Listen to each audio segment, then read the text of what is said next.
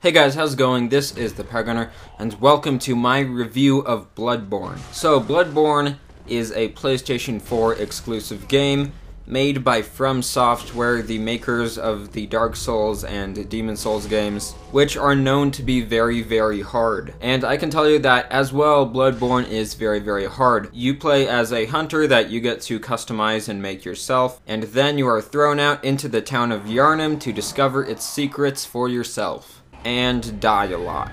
So, I want to say that I have not completed this game, but I do feel like I have played enough to be qualified to review it, for myself at least. Maybe not for a professional review, but for me, I've put about 10 hours into the game, which is about as much as you put into any game, but I have heard that this game takes like 40 to 60 hours to finish usually. So yeah, let's get into this review and what I actually thought of this game. So, when this game starts out, if you haven't played any of From Software's other games, which I had not, then it is very, very hard, like super hard. You die very easily, and to stay alive in this game, you just have to know when to not hit the enemy and when to hit them back to get some health back maybe, and stuff like that. I think that the gameplay in this game is pretty fun, although very challenging. When you get past challenges, it usually feels pretty rewarding. So basically the feeling of me starting out in Bloodborne was as if it was the feeling of me just beginning gaming as a whole.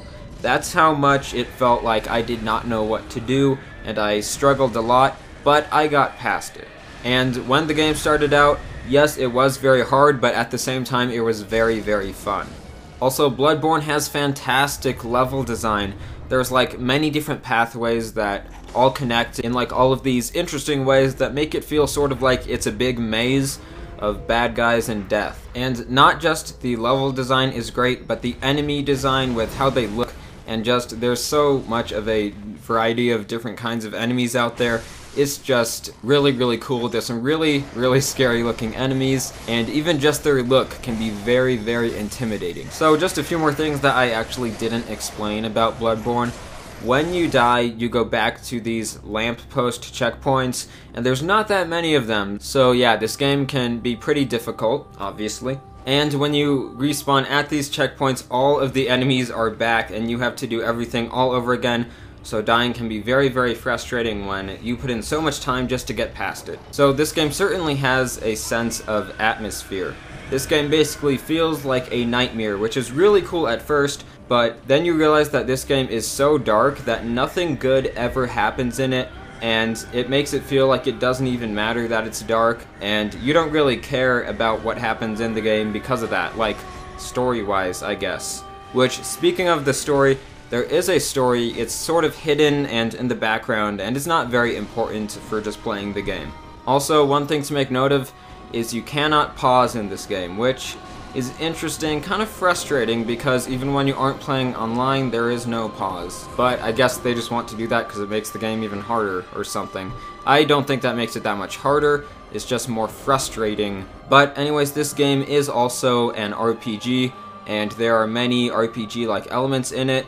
In my mind, it got a little too complex with that, and I liked it more in the earlier levels where it was more simple, and that's where I had much more fun. So also in Bloodborne, there are quite a few bosses to fight, and here's how I felt when I fought those bosses. Basically, it's like the other stuff in the game that you fight is really hard, but then you get to the bosses, and they are like at least 5 times harder than the other stuff that you have been fighting in that level.